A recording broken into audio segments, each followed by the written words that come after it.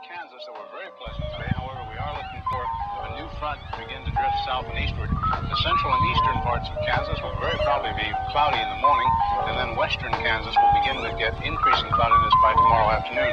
Today, however, very, very pleasant reading. 73 up in the Wetland area, 72 at Garden City, 70 reported by Dodge City and Liberal, 72 over by the good folks of Garden.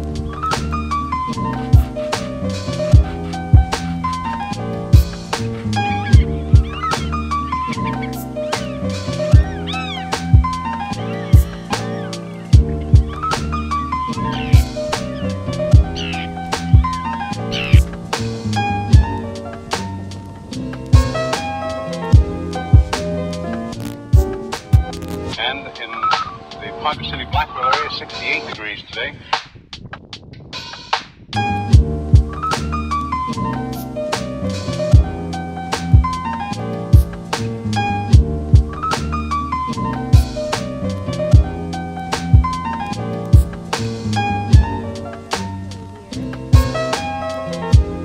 Winds southerly at about 15 with gusts of 25 miles an hour. Barometric pressure 30.00 and is rising.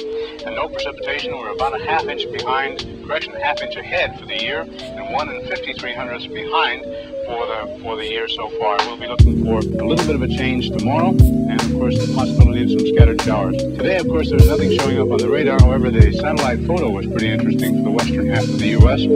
Rain showers and thunder showers along that frontal system, and that wide band of fairly heavy snows. Now, what will happen each time that you see the frontal system on there, that begins at 6 o'clock in the morning, and then you'll see the cloud pattern move until 2 o'clock this afternoon. So as of that time, of course, the front was way off in the northwest. Now, however, it's moving into the central part of the nation with a couple of high-pressure cells behind it.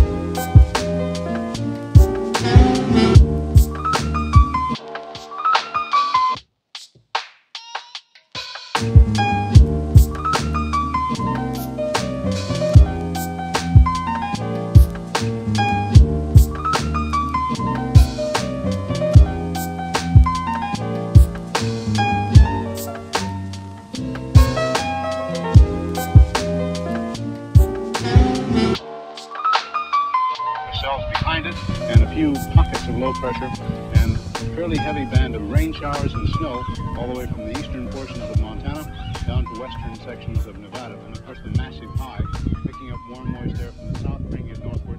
So when the two masses collide over Kansas, we are looking for some precipitation, and we'll talk about that.